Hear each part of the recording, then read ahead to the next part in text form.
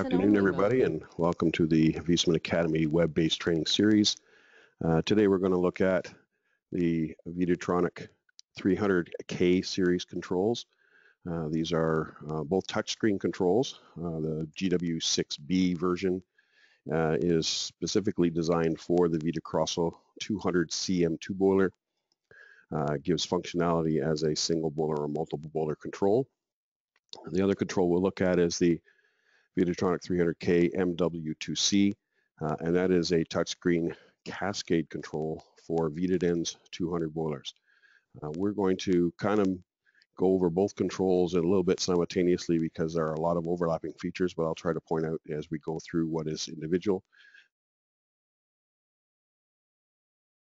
First control we look at is the GW6B, and it is a multifunction control. It is available to be configured as a single boiler control. So if you had a standalone CM2 boiler, this would be the configuration you would program it for, and it can do everything that the standard traditional boiler Viessmann boiler controls can do. It can do auto reset, up to 3 heating circuits, domestic hot water, external demand, building automation interface, all those things. The next version or next configuration in that control is as a cascade plus master. What that means is it's a cascade control mounted on the boiler, but it is also the boiler control for that boiler. Now, as a cascade control configuration, it can look after the boiler that it's on plus 7 additional boilers, so 8 boilers in the package. And again, it can do the outdoor reset, 3 heating circuits, DHW, external demand, etc., as it's required to. Now, if you have a boiler set as a cascade master, obviously we need some slaves to configure so we can have the multiple boilers. So the same control can also be configured as a slave, and that means it's a slave to the cascade master control. Now that would be on all of the additional boilers in that multiple boiler group for CM2, and every boiler would have the same control on it, but we would program the first one as a cascade master and all the additional boilers as a slave. And then they would all be part of that package, and then the master boiler then operates the plant, and the slave boilers then follow the lead of that master control. The MW2C control is a dedicated master control, so it is only a cascade control. It doesn't have any direct boiler control because obviously there's not a boiler connected to it, but as you can see here, it attaches to the manifold, or it can be mounted on the wall, and you can see that we have ability to do multiple boilers again, and there you see the cascade can be mounted here, and up to 8 individual boilers in the group. So this is a very flexible system using the same touch control interface that the CM2 does through the GW6B, but it, again, is just a cascade control. It doesn't have the need to be all those other configurations. In either case, both controls have a very intuitive startup wizard. This makes setting the control up from scratch very easy. We end up with, as soon as you boot up the control, it's going to go to this startup wizard screen, and the startup wizard screen gives you various options. In the GW6B control, it gives you the option of application, and that is where we would set cascade master slave or single boiler control. So that's how you would set that there. With the MW2C, because it's just a cascade control, it doesn't have the option of the application because it's only ever a cascade control. The Vitodens boilers have their own onboard control, so they look after themselves. In the wizard, the first thing you get is the language setup. When you click language, you just touch the screen over the word language or anywhere over that bar. You get the next drop-down screen, which gives you options of several different languages. We now have in our controls in North America, North American English and French Canadian French. Both of those are been written for our culture here in Canada and in the US. So the nomenclature, the terms we use, just as an example, in the Great Britain version of the English that's in this control, they'll call a hot water tank a cylinder, where in Canada we call it a tank, so it'll be listed as a tank. And several different terminologies that are actually just specific to North America is different than Europe. So you pick the language and then you push the OK button on the screen, and then you get into the next, takes you back to this screen here with the next menu for time and date. You can then touch the time and date, and you have the option to set both the time and the date to set up the control. Then the measuring units, this is whether the system is Fahrenheit or Celsius or essentially metric or imperial. So if you pick metric, you get temperature in Celsius and you get the energy values in kilowatts. If you pick imperial, you get the energy values in BTUs and the temperatures in Fahrenheit. For the GW6B, remember this is a multifunction control, so what we have now is that we have the application. So the selections are single boiler, cascade plus master, and lag, like I had talked about before, or slave boiler. And this is the, you would just pick this. What happens then is the control then restarts in that configuration. After you've got to this point in all the controls, you're going to get this screen. It's going to reboot in the mode that you've asked it to, or in the case of the MW2C, it's going to reboot the control. And this is the screen that's going to come up next. This screen is asking you whether you want to do any further configurations in this control of the basic configurations. And I would say most of the time you're going to say yes, because that's going to take you to the coding 1 levels.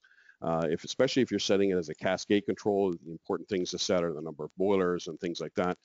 So all of those things are in that. If you select no, basically the control takes you back to the home screen of whatever configuration you've set up for. And you can actually go back and set anything in coding 1 or 2 later, but it's just easier to pick yes at this point, and then it takes you to the coding 1 level parameters. Like I said, after you've configured the control, all of these things that you've changed so far, with the exception of the application type on the GW6B, can be done later on in one of the submenus. So you go into the menu drop down and you go into the settings button, and you can go back and set time and date and language and all those parameters you can set manually later. This makes it easy for somebody later on to change the configuration without having to reboot the whole thing. As an example, maybe your customer prefers a specific language and you work in a different language, you can switch it temporarily while you're there and then switch it back for him later before you head out. So it's a very simple way to get back to those things. Once you've done that, if you do pick out of that option to reset or to do a startup out of that menu drop down, you're going to get this screen. This screen is basically warning you that if you go farther than this, you're going to reboot the control back to the factory commissioning position.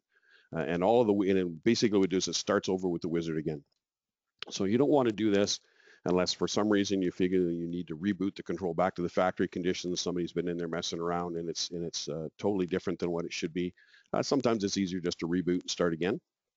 But normally you wouldn't have to go this far back into the thing. So it warns you so that you know that, you know, maybe I don't want to do that. If you get that screen and you don't want to do that, that's what the return key here is for. You hit the return, it'll take you back to the previous screen. So let's look at the single boiler mode for the GW6B. Again, this is only for CM2, and it is a mode where if you only had a single boiler in the boiler plant and you needed to control that single boiler, you would have this control mounted on the boiler, and this would be the control configuration you would want to use. This is your home screen. So what you see on the home screen is basically the same type of information you see on Vitodens or any of our other Vitotronic series controls currently. The difference is this is color and this is a touch screen. So you instead of having a keyboard to move the menus around, you just touch the screen where you want to go. So you see on the top right is your current time and date. To the left of that, we see the current energy or the current heating circuit we're looking at, whether it's heating circuit 1, 2, or 3. And if you only have heating circuit 1, it'll only give you that option. But if you have 2 or 3 heating circuits, you can get to the other heating circuits, and it tells you which one you're looking at here. Then you see the outdoor temperature, you see the boiler water temperature, and you see the little question mark. Anytime you see a question mark in any of these controls, this is a help menu. It's a text or a context-sensitive help menu. So what you have is, if you're not sure what's going on the screen you're looking at, if you hit the help menu, it will give you information on the data from the screen you're looking at. Additionally, on the home screen, we have 3 buttons along the left, the operating program. And again, remember, this is really relating to, everything here is relating to heating circuit 1 in this case, the one we're looking at. So you have the heating operating program, which gives you the operation of standby, domestic only or heating. You have the comfort mode down below that. That used to be called party mode. and we have the economy mode, which was eco mode, and we'll get into those in a couple of minutes as we explain those a little bit more. But they're easily accessible from that screen for the heating circuit that's being shown on the screen. Additional information that might end up on the screen that isn't always present, depending on the conditions. You might see a little snowflake. That's an indication that the outdoor temperature is cold enough that the internal frost protection control logic is enabled. That prevents the boiler from getting into a freeze condition. If somebody has put the boiler in standby and it gets cold in the water in the boiler, they will start the boiler to maintain a minimum water temperature. The picture of the sun is telling you that the boiler is in the daytime mode or in schedules active. It's in the occupied mode. The reduced mode is symbolized by the moon. Again, that would be nighttime or an unoccupied or reduced mode position. And then you also see a little icon there on the screen for the burners on. So because in a single boiler mode, the boiler control looks after the burner, you have a symbol for the burner, whether it's on or off. And again, back to the heating circuits at the top, all you have to do is pick, just touch the screen on the top and you'll get an option of heating circuit 1, 2, or 3 if those are present in this current configuration you've set up. And then the home screen then changes to the information for that heating circuit. If there's a fault, and this happens with the cascade control as well, and you'll see over here, you'll see a note here that same functions for cascade. If you see that on the screen, I'm not going to mention that every time we go through here. But that's an indication that this screen is also present in the cascade control in the cascade configured mode. Okay, so the fault comes on the control, whether it's some alarm or some function that has to fault that comes up.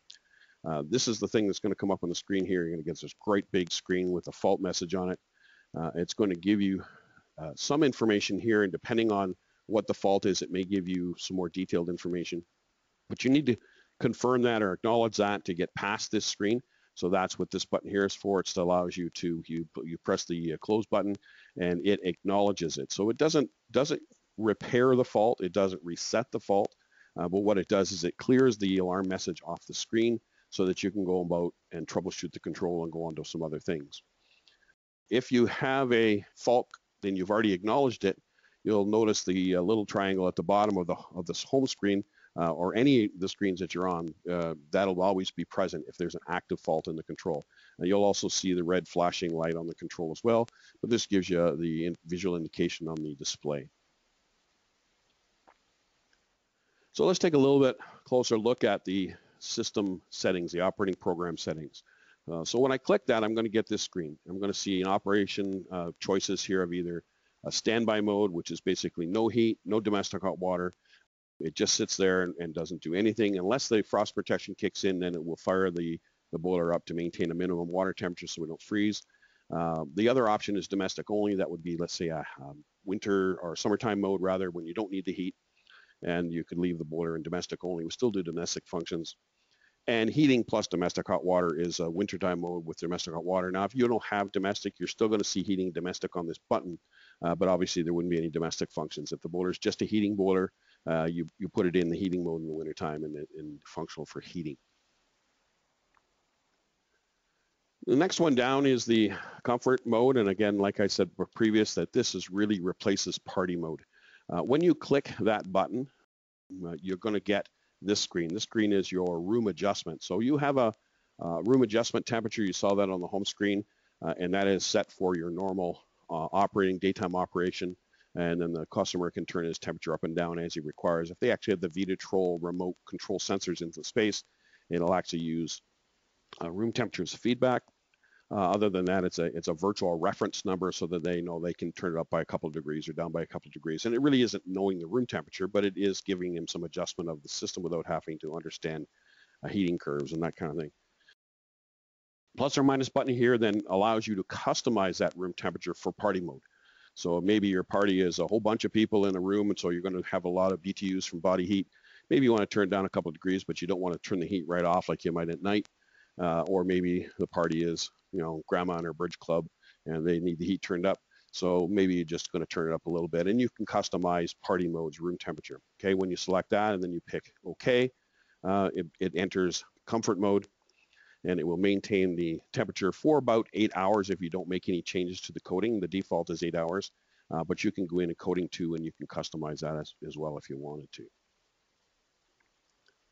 The next one is the economy mode. This is an energy savings mode. So in the economy mode, what we get is the opposite of party mode. You get the boiler going into a nighttime or a reduced mode immediately. So even if the schedule says normally goes into setback at 10 o'clock at night, if you put the economy button at 8 o'clock at night, it will enter the nighttime mode at that time. It will stay there till the next day when it comes out of setback. So again, this is the opposite of comfort mode, where we're keeping it in the daytime schedule. This is an early entry into the nighttime schedule. Then you have under the menu keys, you'll have several different functions that are available. So you hit the menu at the top of the screen on the home screen, and you'll see all of these icons. And we'll look at them individually here as we go across most of them. So we're going to look at the heating mode. When I click heating, what I'm going to get is a choice of the heating circuits that are available. So if you have 3, you're going to see 3. If you have 1, you're only going to see the 1. The mode then can be, you can go into each individual heating circuit and set parameters for that heating circuit. Under that heating circuit 1, in this example, we see we have the room set point temperature. This is the same thing you can do on the home screen, so you can do it from here. We have, again, the same functions as that. We have the reduced room temperature. And again, this is the reduced room temperature that gives me the nighttime setting. So we had talked about the daytime setting, which is the default being 20 degrees, and the customer can turn it up and down. Your nighttime setting in a lot of hot water controls resets the water temperature by an arbitrary number. What we do is a little different. We adjust a room temperature by an arbitrary number that readjusts the water temperature. So the customer has a basis on what his comfort level is in space, not some magic number that he doesn't really understand of how water temperature should be different at night. We say we can reduce the room temperature to 18 or 15, and then what it does is it recalculates the heating curve with the offset for that room temperature. So it's a little bit more functional for the homeowner or the end user in the cascade or commercial control. But it gives you the same functionality without having to do any math to calculate what my water temperature should be. It gives the customer, the end user, the ability to make a quick change quickly. And we have the time schedules. Every heating circuit, domestic hot water recirc, has ability to do a time schedule. So all of them are functional the same. We'll take a look at one and we'll see how that functions. And when I click that, I'm going to get this screen. And this screen is going to give me a choice of the days of the week that I want to set the schedule for. So I just highlight by touching it. You see the little white box around it. And then I can edit it. So I click the edit button and I'm going to get this screen. This screen here now will tell me that I have a schedule currently of 0 to 2400. 0, 0, 0, 0, and 2400 are the same time of the day. So if I didn't want any setback, that's how I would set the control. I would set up to 0 to 2400. And that's, by the way these controls are be shipped. They will be set from 0 to 2400, so that if you want a schedule, you can just put one in. But if you, by default, there is no night setback schedule in there. So again, use the up and down arrow keys to set the starting time and the end time, and you hit the X if you want to disable it. So we get to the next screen, you'll see that I always set that 1630 to 2200, and if I didn't like that, I could hit the X and it would take it back to the factory default. But if that was functional, if that was okay the way I wanted it to, then I would go on and just move on from there. I could hit it, the plus to get an extra circuit, or the OK down here to accept it. Notice that we're looking here at heating circuit, or timer 2 for heating circuit 1. And that means I can have 4 timers per day per heating circuit. Now these are all on timers. So there's, you see a grayed out one or a dimmed one. That is timer 1. And then we have timer 2. And whatever one is the brightest one is the one I'm using right now, or what I'm adjusting. And this is any other timers that might be in place. So again, I hit OK. In this case here, we have 2 timers. And what I see is on the screen, I see those 2 timers. I got the first one here, and the one we just made an adjustment to, the second one here. And I can see the rest of the days of the week are still in 0 to 2400 because I haven't made any adjustments to them. Now, in the previous generations of controls, we had to go into each individual day and set it individually if I didn't want all the days to be the same. What we've done in this control made it a little easier for you to make multiples of the same and not necessarily sequential. So in that case here, again, I highlight timer 1, or on Monday in this case for timer 1, and I click copy. When I click copy, I have a choice now of picking whatever days of the week I want it to copy to. So in this case here, I'm copying Tuesday, Wednesday, Thursday, Friday. I'm taking the Monday schedule and copying them into that. So now I've highlighted those 4 days and I hit OK. And you can see what happens in the screen is it duplicates and covers all of the schedules together into the same package for every day for those 4 days of the week, 5 days of the week. And that's an easy way to make multiples of the same. And you could do Monday, Wednesday, Friday, or whatever your schedule is, you can copy and paste individually. So it makes it nice and easy. Holiday program is another type of timer. So we have the comfort mode, which took it into daytime, kept it in daytime once the timer for nighttime was supposed to kick in. We had the economy mode, which put it in a night setback right away. Those are both one-time overrides on my daily schedule, so I don't have to make a change to my daily schedule. Then we saw the daily schedule, so I can put the schedule in, and I can maintain that schedule. I can change it as I want, but it will happen every day the same as I programmed it. Holiday schedule is a little different in that what it does is a calendar date. So if I change or if I decide I'm going to go on vacation, I can set in my vacation start date and my vacation end date. And basically what happens is it overrides the daily schedule for that calendar period and keeps the boiler in setback 24 hours a day during that calendar period. Just to note that it starts on midnight or 0000 on the day you start and comes out at 0000 on the day you come back. So if you were planning on still being in the building here, you might want to put the 2nd of January rather than the 1st of January in this case, if you were planning on still being occupied in the building till noon or whatever your trip started. So again, this could be just a one-time calendar override of the daily schedule. Then we have the heating curve. And this is where all of our Viessmann controls really highlight, really shine. We have very flexible, very powerful heating curve controls. So you take a look at what we have here on the left here. This is the chart you see in the book. And just to give a little explanation, you see the numbers going up the side here. As the number gets bigger, you can see the slope gets steeper. We have water temperature here, and we have outdoor temperature here. So basically, to set this control up, I need to know where my design temperature is, the coldest day I expect heat. And we need to know what temperature I need on that design day. And I just go across this line until that meets my design day. And that would be the curve, let's say, that I would pick. In this case here, the control is set for curve 1.5 or slope 1.5 and shift 0. And then what happens now is this gives me a single line graph of that. So rather than seeing this entire chart, I'm able to see the individual line that I pick. So I can make adjustments. Now, the two parameters, slope and shift, are different. So let's look at the two different ways they work. Slope holds onto this place. It doesn't allow this place to move. You can see that right down here. It holds onto that place. And it moves this one up and down as I pick different numbers. What we see here is one number. So if I make adjustment to this heating curve or the slope portion of the heating curve here, I will see that this number doesn't change. The 20 outdoor and the 20 water temperature is an example on this point. It doesn't change. But I would see the 79 or the 35 or whatever go up as I get to a cooler outdoor temperature. So it creates a steeper slope. The other parameter, shift, is a little different. So what it does is it grabs both this end and that end and moves it up or down by the shift. So it'd be like grabbing the chart here and pushing it up or pushing it down. But whatever change I made here, I also make here.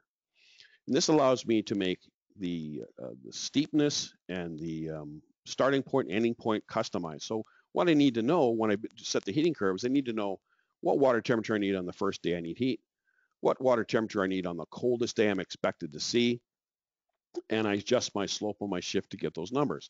And those are going to vary depending on what facility you're in. when we do the controls training, I tell the students they need to know 3 things to set a heating curve. They need to know the type of radiators, okay, are they radiant floor, copper fin, etc., like that. They need to know the building construction, because the tightness or the energy savings of the building, whether it's a loose old building that loses heat quickly or a brand new building with high efficiency insulation, that's going to make a difference to things like my starting point, my finishing point. The other thing is going to be the people who are going to occupy the building. If my building is a nursing home, they're obviously going to need more heat than if it's a fitness club. And so there's 3 parameters you need to know to set the heating curve correctly. And then we give you 2 parameters inside the heating curve to customize the start point, and the end point. And the graph on here makes it simple because it's a really simple, you're looking at the one line you're looking at rather than this whole chart. And again, all these numbers will change as you change those values. So let's look at DHW on the GW6B controller. Again, this is very similar on the MW2C control, but you have a mode here for domestic hot water, and inside that you have the set point. So I click the set point. I can now set the temperature of my DHW tank, and we'll have a tank sensor in the tank measuring the water temperature, and this will determine whether it needs to make hot water based on your set point. The next one is the DHW time program and the DHW research time program. Both of these are identical functions to the heating timer, although by default you're going to see a difference. So again, you would pick which heating circuit you wanted that domestic hot water to apply to, because you can actually set a different DHW timer for each heating circuit. In a multi-zone building, maybe that's what you want. You want to make sure that whenever it's occupied, we have people there, or whenever we have people there, we have the domestic on. But maybe the heating cycles are 3 different timers, so we can pick however we want to do that. By default, they're going to be automatic. The domestic hot water and the domestic hot water recirc are going to function automatically following the heating schedule, but starting a half an hour earlier. So when they start a half an hour earlier, that means what we're doing is we're topping up the temperature or any losses in the tank overnight before it actually has to go out and heat the building. If I want a separate domestic schedule, maybe I have a radiant floor heating system and I don't have a heating schedule, and I maybe want to shut the domestic production off in the evening or at night when there's nobody in the building, or the domestic hot water recirc. So then what I do is I click individual. And once I click individual, then I have the option of all of the same timers that I had with the heating. I don't have to program this. I'm going to leave it in automatic. Like I said, it follows the heating schedule. But if I want to customize timer, then I have exactly the same options for each of those 2 timers as I did with my heating circuit. So the same function for days and copy and all that kind of thing. Under the information button, we get some basic information we can read and see, so we don't have to drill down really deep to find information going on. And it'll be slightly different on the Cascade only control, the MW2C, than it will be on the GW6B, and that's because we'll have functionality for boiler in the GW6B. We'll be able to see information on all the boilers through the Cascade mode, but the information will be customized to what that control's doing. So, but it gives you basic information. Anytime you see an arrow like this, that means there's further details, and you click that over and it'll give you the next page down for that information. One of the things that the contractor can do is he can set some contact information. So in that information screen, you can put your company name and your location, your phone number, whatever you need to put in there. And that'll basically give the building owner, the operator, the homeowner, whoever it is, the ability to push that button and see your contact information. So it's kind of like a software business card. You can stick it in the control, and then if your customer needs to get a hold of you for service or something like that, they can call that information up from the information screen. Under settings, again, we looked at this a little earlier. You can go back and do time and date and that kind of thing. So that's basically the functions you have in here. You have the time and date and language, but you also have the ability to adjust the screen brightness and contrast. So you just basically choose those options, and it'll give you just like the temperature, it gives you a plus and a minus to set the screen. And what happens is the screen will actually reflect what you're trying to change. So you don't have to guess at it. You can see what your result is while you're doing it. Well, after that, we have again, measuring units we looked at. Factory settings takes it back to factory default for things like change like names and stuff. But I can name the heating circuit. So here in the naming the heating circuit, I have, 3 heating circuits. I have, again, HC1, HC2, HC3, and their long names are heating circuit 1, heating circuit 2, and heating circuit 3. But if I want to make it a little more user-friendly to the end user, I can say, well, heating circuit 1 is the main floor radiators, so I can actually go in and set it as main floor radiators, and I can customize the name. Under the service functions, we get another level of control. So this is going to be a password protected level. This is something that the contractor would need to get to set coding and to do diagnostic tests and things like that. But the normal end user doesn't need to access this level. So this gives us an ability to actually access a level with a password protection. So the password for the service level is VI service, all small letters. And you can just punch that into the keyboard and hit OK, and then you're going to get to the service level. So under the service level, we see diagnosis, actuator test, system configuration, fault history, service functions, startup. Again, this is going to take me back. It's going to ask me that question, say, do you really want to do this? Because that's going to reboot the control back to factory.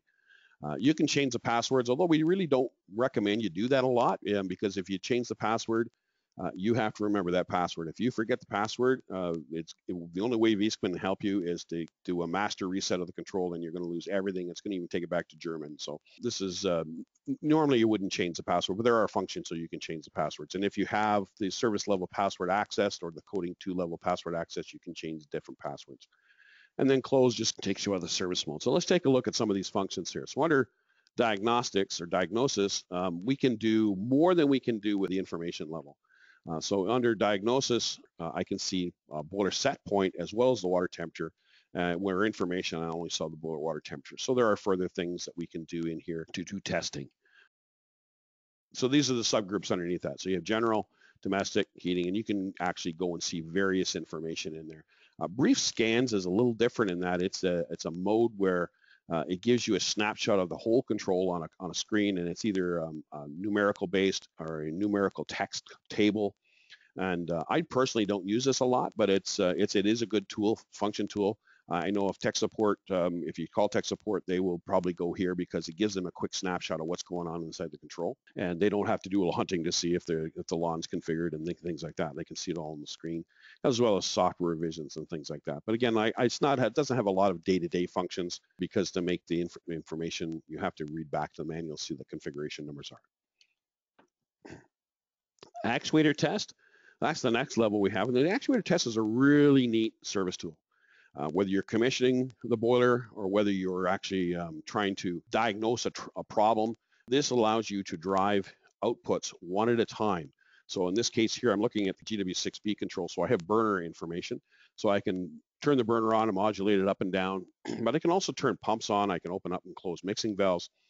All of these functions then I can do one at a time. I don't have to trick the control into a call for heat or into a change in temperature in a heating circuit. And what it does is it drives those outputs one at a time. One of the handy tools for this is that, okay, well, it's a brand new installation and you're not the electrician that wired it. You're just the guy commissioning the boiler. So you want to know whether everything's wired correctly. So you go into, let's say, the boiler pump, and you turn the boiler pump on, or in this case here we see on the screen the solar pump. We turn that pump on, and that pump will start, but nothing else will operate. So I can go to that pump and check the power or rotation or whatever on that pump and make sure that it's doing what it's supposed to do. And I can go to the next pump, or I can go to a mixing valve and open and close it. And I can verify the functionality of the system without having to play with the control and get a call for heat or something like that would make that pump start or mixing valve move. So again, it's a good diagnostic tool for troubleshooting. You might say, well, that pump I think should be running, so you can go there and see, does it actually have a physical connection? Is it actually able to run? And I can do that, and then I can go back and troubleshoot other things if it isn't running. Under system configuration, this is going to be coding level. So we already have access to coding 1 by hitting the service, by putting the service pin in, but we can also now access coding level 2. That would require an additional password.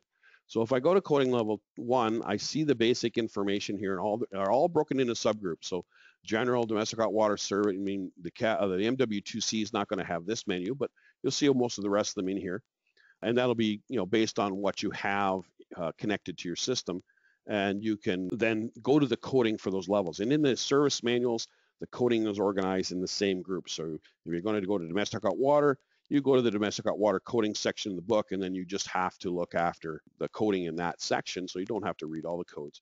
Now, if you want to see all the codes, you can do that right here. So you hit all codes, and basically it packages all of the codes that are in here into a numerical order, so you see them all from start to finish. And again, our tech support people like to do it that way. They're very familiar with the coding inside the control, so they will probably ask you to go here and to do coding because they'll know where they're going and what they're doing. But this makes it simpler for if you're just doing a specific code to just go to specific areas.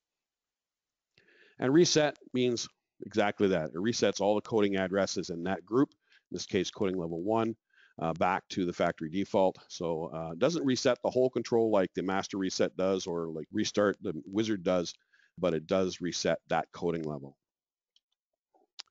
So when you go into one of those groups, you'll see in this case here, we're in the general level. we see this is address 00, and the current option is 2. Now 00 is one of those really neat addresses. It sets itself. As you don't really have to worry too much about address 00 unless you take out a piece of hardware that you had hooked up before. And then it's going to always tell you that, hey, I should see this and I don't, so it's going to give you a fault, so you'd have to go in here and reset it. But other than that, 00 address is going to set itself. And there's a little description now in the coding levels to tell you what that is. So we can see that this is one heating circuit, A1 without a mixing valve, but with domestic hot water connected as well. And that's what that function is. So, but all the coding is the same. You'll have the address here, and you'll have the variable that you can adjust the address here, and you need to go to the coding book to determine what those changes you want to make are. So coding level 2 is very similar. The difference is that coding level 1 has a limited number of addresses, and coding level 2 has all of the coding in the control. So I typically, or again, in the controls training, I tell the students that if you're going to do coding in the control, do it in coding level 2, because there's nothing in coding 1 that isn't also in coding 2. So everything is in coding 2, and it's just that way you can go through the control and make sure you didn't miss anything you wanted to change. There are a lot of codes in there, and most of them you won't need to change, but there's a lot of power behind this control, so the functionality is there. To get to that coding level 2, as soon as you click that button, you're going to get a new password level. So the new password level for coding 2 is VI Expert, and that again is a password that's in the control. Again, you could change that if you want, but again, we don't recommend you do that too much. This way, the password's in the control the way it's shipped from the factory, and it's easy for tech support to help to get you that number back if you forget. This is, again, once you've entered VI Expert, you're going to get the similar method. You're going to get the similar functionality in the windows that you're going to get. Again, all the coding address gives you all the codes in coding 2, which includes the codes in coding 1, like I said. And reset resets coding 2. So it's the same functionality as coding 1. Then we get into fault history. Again, under the service menu, I have the ability to do fault history. And the fault history then will give me a list of all of the faults that have happened in this control since the last time somebody reset it. So it gives you a timestamp, and it gives you the fault information. Again, sometimes there'll be a little bit more information. You hit the question mark, it gives you a little more detail. But depending on the fault, it'll tell you that there's say it's an outdoor sensor fault or something like that if there's more detail available on that fault. But they're all going to be in a list here. And those not necessarily faults that are currently happening in the control, not necessarily problems in the control right now. What those are historical faults. So those are things that have happened in the past. So again, I always recommend in the controls course that you practice good housekeeping. And when you're working on the boiler, when you're all done, before you head out and jump back in your truck and head on to the next job or home or wherever you're going, you go into the fault history and reset the fault history. And you can do that by hitting the reset button in the fault history. That clears all of the faults that are in there. So the only faults that'll pop back in will be anything that you didn't fix or anything that's currently a fault. But all the faults that were previous are gone. Now what that does is that means that the next time somebody, you or another technician, shows up at this boiler, anything in this list is new since the last time the boiler was looked at or since you left a working boiler.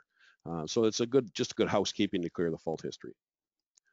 Service functions, then we get into some other functionality like the lawn participant check. Lawn participant check is something we have to do every time we add or remove a lawn participant. Now, lawn is a communication protocol. So when the Viessmann boiler or the Viessmann control has to talk to, say, the Cascade or another boiler, or if it has to talk to the building automation system or anything like that, we use lawn as our base for communication. To understand lawn is different from other building automation systems like BACnet or something like that. It's just basically a different language. So you have Mac and you have PC. It's the same thing. You have lawn and BACnet. They're just different ways of doing things. And we partnered with lawn to do using the software that they write for communication. So that's what we have lawn. Now, lawn requires that everybody has their own address. So if I want to get a hold of you at your house, I have to know your phone number. This is the same thing. If one control needs to talk to another control, it needs to know where to find it, it needs to know its location. So everybody has a lawn participant number, and they're all different in the system. Any given system, they're all different. The Cascade will have one, the boilers will have one, mixing valve controls will have one, etc. Now that means now that once you've put the lawn participants numbers in all the devices, we have to go do a poll. So the participant check basically says, hey, who's here? And every lawn device calls back and says, I'm here, I'm participant 1 or boiler number 1, et cetera, all the way through the system. And you need to do a lawn participant check every time you add or remove any lawn device. So if you added a new boiler, or if you had to replace a lawn card for some reason, you would need to do a participant check just so that everybody was current. Again, the startup menu takes you back to the factory wizard. So again, you do that as kind of a last resort unless you intentionally want to reboot the control back to the factory and reconfigure the system. And again, it's going to give you the warning so that you don't accidentally do that. Close the service level. This is an immediate close of the service level. So if you don't push any buttons for half an hour roughly, it'll drop you out of the service level and you'll have to enter the passwords to get back in. But one of the nice things about this control is once you've entered the password, you can go back and forth through all the menus of the control. As long as you're pushing buttons, it'll stay in the service mode. But this allows you to shut the service mode off right away. So potentially you might have a customer or something who likes to play with the buttons. So maybe you don't want them to do something you shouldn't do or accidentally change a configuration that would cause a problem with his heating system. So before you get in your truck and drive away, you push the close button. And it will drop it out of service mode right away. But again, if you didn't touch it, if you're on the way out the driveway and you go, oh, I forgot to do that, after half an hour, it's going to turn itself out of the service mode anyway. And you'll get a prompt and make sure that that's what you want to do. Again, it say, do you want to end the service? And you say yes or okay. So in the slave mode, okay, this is a single boiler we looked at, and we looked at the configuration of all the schedules and stuff, which are the same in the cascaded modes. But the slave mode's a little different. In the slave mode, again, we would pick slave from the startup configuration for the GW6B control. Again, this is for Vitocrossal 200 CM2. The home screen looks different. So I see less information than I might on the single boiler of the Cascade because it doesn't have to do as much. Domestic hot water, outdoor temperature, mixing valves, all the 3 heating circuits, they're all done through the Cascade.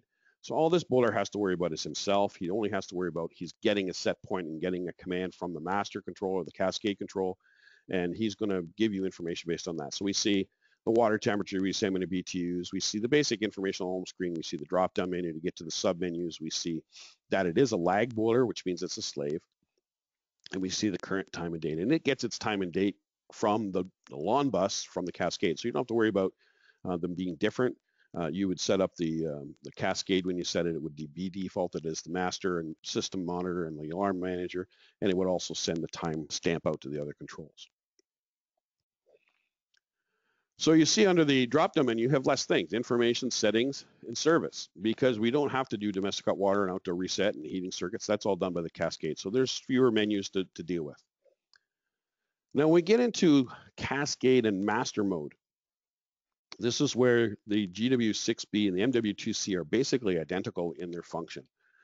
So the only difference is in the wizard. Again, in the GW6B, I have the option of application, but because the MW2C control is just a Cascade, that's its only function. It doesn't have to be a boiler control because it's for Vitodens 200 boilers, and they already have their own boiler control. This then doesn't have the function for that application. But other than that, the wizard is going to be the same. Once we do the wizard, then we get to the home screen. And the home screen gives us information on what's going on. So I have all the boilers in my system. I show temperatures. I again have the drop-down menu. I can see that I'm the Cascade. I can see my time and date information. And then I have the arrow key in this case here, because what happens is I have more than 5 boilers and they won't all fit on the screen. So the arrow key just gets me to the next group of boilers.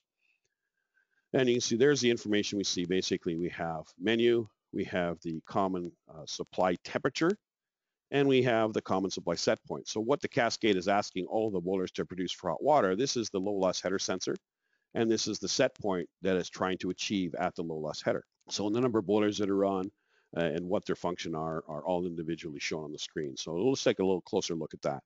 I have the boiler number 2 here, which I can see is running. I have the white line up here, it tells me that it's running. I can see the burner is on.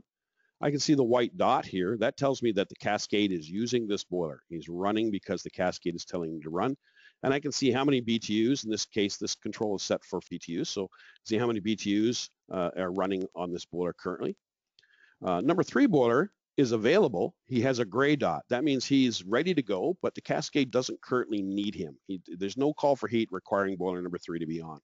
So I can see I don't have any burner on, and I see I have 0 BTU output. Boiler 4 over here is offline for some reason. He has an X room. That means that the Cascade can't use him. He might have his power turned off. He might be in a fault or an alarm mode. Somebody might have him in the service mode. They might be in the service functions of the control, doing a relay test or something like that. So the cascade can't use him. So again, we have an X, no burner showing, no output showing. If this happened to be the lead boiler, then this control would automatically pop the next one in the lead position. It wouldn't have to wait a time frame or wait for temperature to drop. As soon as he goes offline and he can't be used, the next boiler is going to be configured as the master during that time period. You can rotate the lead boiler. So the lead boiler doesn't have to be the boiler with the cascade on it. It could be any one of the up to 8 boilers in the system. And you can do it manually from this screen. And so in this case here, we see boiler number 8 is my lead, and 1, 2, 3, 4, etc. are the lag boilers in that order. You can see these boilers again are off because they're offline because of the X's. And if there's more than 4 boilers, I can see more boilers, but by hitting the arrow here, I can change the lead boiler. In this case here, 8 is the lead boiler. You can do this manually like at this screen, or you can do it automatically through coding. And in coding, you have 2 choices, either by first day of the month or by so many hours on the lead boiler, which you have a choice of picking how many hours on the lead boiler to set the rotation. But you can also do it manually. A lot of guys are just doing it manually. So every fall when they turn the boiler on, they just go into the screen and change the lead boiler. And then that's the lead boiler this year. And maybe if they want to do it more often than that, they do it in January 2 or something like that again. And they can just do it manually, or you can do it again automatically through the other screen. So we take all of these boilers together. And in the case of the GW6B for Vitocrossal 200, we have a cascade master. We have all the slaves. They can all be input through a lawn communication cable to a gateway. And the gateway is the interface to make it talk to the building automation system. So this is a translator. So I'm going to take all the points I want to know out of here, and they're all going to be going into this box. But the building automation system, he might only want to know 10 or 12 or 15 or 20 points out of the hundreds that are available in this controllers. So all I have to do is ask for those specific points. And even if this is one of these other protocols, and we talk about LAN, that's what our boiler controls are used as LAN, but let's say the building is a BACnet building or a Modbus building or an OpenTherm building. We can, through the gateway, translate LAN to BACnet as an example. So then all the information in LAN gets translated to BACnet. So it's like if I speak English and you speak Chinese, we need a translator, or we're not going to be able to communicate very well. This is the translator. Okay, so that's for the cascaded control. What we have in the same kind of configuration for the Vitodens 200, but with the cascade. So again, the cascade control, we connected to the gateway, and then all of the boilers in the cascade can send information through the gateway to the building automation system. And if it happens to be a different protocol, then they can certainly translate that. The gateway then translates that information. So you can see lots of functionality, but whether it's a multiple Vitodens group or a multiple Vitocrossal 200 CM2 group, and this can be done on a single boiler too. If you only had one boiler, you can also put a gateway on it, and it can talk directly to that system. The other thing we can do here, which we not going to address today, but we had a webinar last week on that, was the Vitocom LAN 1. So you can also send the information from all of these devices to the Vitocom LAN 1 through the LAN card. And that allows you to use the app that we have for the phone or your tablet to access information remotely too. And if you weren't able to sit in on that webinar, we will be posting that webinar on the website very shortly, and you'll be able to get to that information. Now, I have a question on the screen here. Can you change coding through a gateway? You can't change the boiler code or the control coding. You can't go in and say coding to and change it from the gateway. There are some things you can change from the gateway, but if you were to map all of the coding addresses, you probably wouldn't want a gateway that expensive, because the more points you have, the more expensive they are. And normally you don't want to do coding remotely. You want to do coding when you're in the vicinity of the boiler, so you can verify what's going on and see it physically.